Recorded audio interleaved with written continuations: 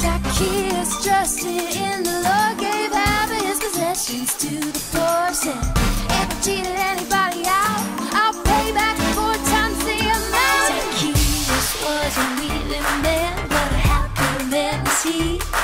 Salvation came to him that day when he climbed down from that tree. He climbed down.